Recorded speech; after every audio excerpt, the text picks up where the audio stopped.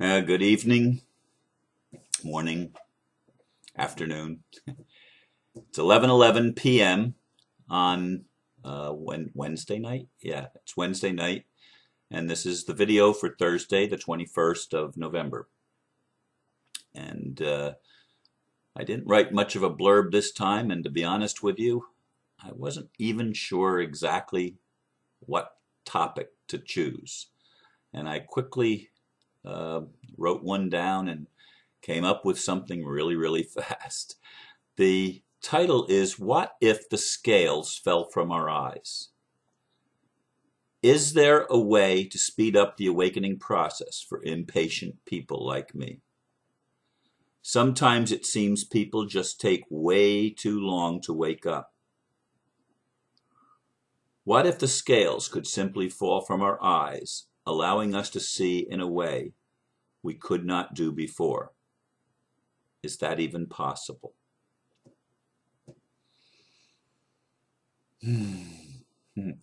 I had a phone conversation with a friend this afternoon, and one of the things that he mentioned to me was that he wishes we could all learn to get on the same page and cooperate with each other. He mentioned that he was married to a Jewish lady at one point in his life.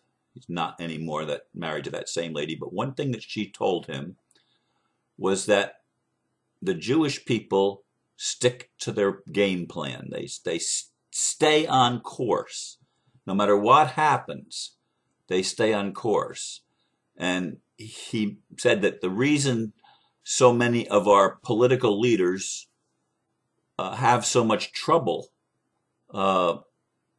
getting in trouble with drugs and sex and stuff like that is because they're doing something unnatural, but they stay on course. And when he says Jewish people, he's referring I didn't really question him on this, but he was referring to the Illuminati, to the people that hold the positions of, quote, power and authority and control in government and in corporations and stuff like that. And I posted a thing of one of the Republican congressmen who passed a bill to allow state governments to test people for drugs, and then he gets arrested for cocaine. Why do they do this? I mean, what's going on? And he said it's because they're doing something that goes against human nature, but they stick to their game plan. And he said if the freedom fighters, the people that are waking up, would only stop fighting each other, how much time is spent criticizing each other and fighting each other? Now, I know I've talked about this before. Getting on the same page is certainly a challenge, and waking some people up is nigh impossible. I mean, let's face it, and this is a question that I ask myself. People are ignorant, but why are they ignorant? Is it because humans are naturally stupid? I don't really believe that. I honestly believe that we have been brainwashed and programmed to be the way we are. There's been a literal dumbing down. Everything is in our culture, in Western culture, is geared to making us fall asleep. Of course, in third world countries where they don't have some of the TV and some of the other brainwashed things, they keep them in a place of survival mode all the time, and people don't have a chance to even exercise their creativity as it could be if they weren't hungry, and if they had a stable place to live, and clean surroundings and clean water to drink, and there's so many things in our world that are just geared to keeping us from waking up. And I don't really believe that humans are stupid. I don't really believe that we're ignorant. I do believe, as I said, we've been programmed. So what's it going to take? What's it going to take the scales from our eyes and allow us to see the importance even of loving each other, of cooperating, of getting on board with something that makes sense and moves us in a direction that will say no to the government. I also, that's something else that I watched today, a video. I don't remember if who sent it to me, but anyway, it was an alien lands and wanted to know the status of human beings, and it was all about government. And governments people don't like governments, but we continue to put people in charge of government, but we're in charge of government. We're in charge of the government, but we put people in that don't do what we want them to do, but we're in charge. And yet they tell us that if we don't do what they want us to do, they're going to punish us. So who's really in charge?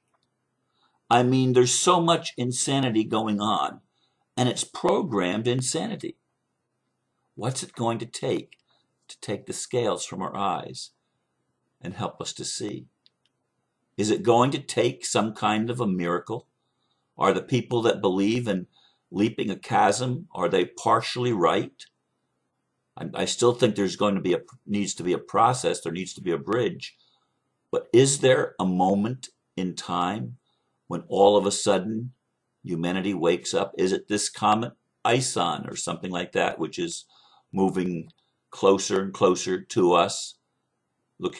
I saw a video on that. It looks like a phoenix. And there's all sorts of interesting things going on, and some predictions and stuff like this. But what's it going to take? What's it going to take for people to all of a sudden get it?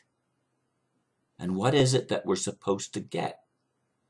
I think it's important that we get the craziness of our culture, the craziness of governments, the craziness of corporations, the craziness of our courts, the craziness of our financial system, the craziness of everything that goes on in the world.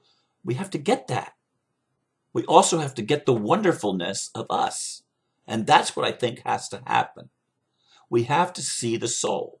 We have to have the human soul and its infinite beauty and its infinite creativity and its infinite powers revealed to us, so that all of a sudden we realize, hey, we are the ones we've been waiting for. And we are powerful beyond measure. We really are the ones that gives the government its authority. And if they're not doing what we want, we have the power to stop their crazy, insane behavior.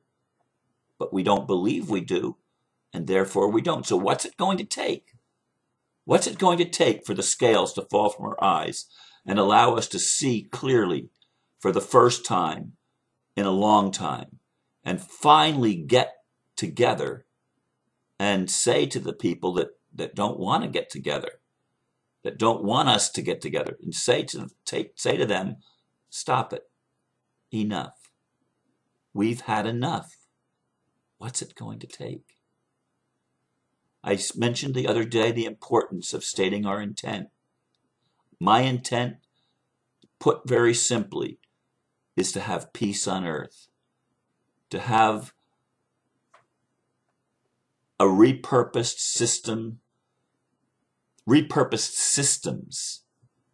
in our world where people actually cooperate.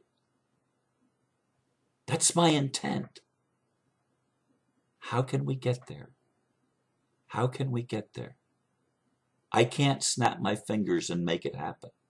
If I could, I would.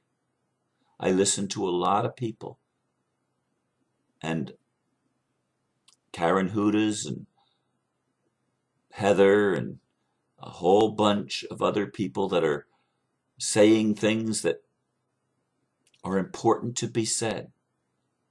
And yet, some of the people that are saying the things keep getting put in this confrontational point of view, being asked to criticize somebody else. I don't want to criticize anybody else.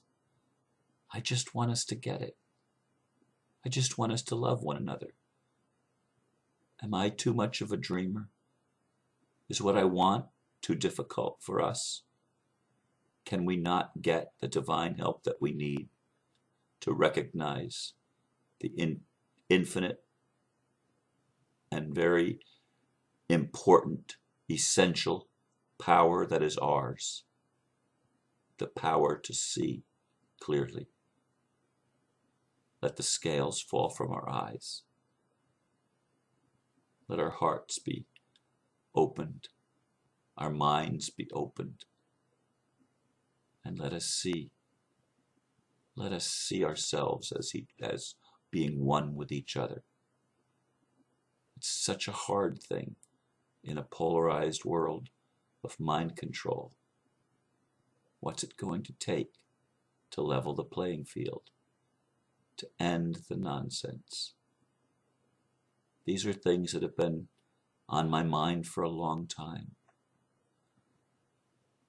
And I ask you, please, to pray to whatever you call God, to whatever you call Creator,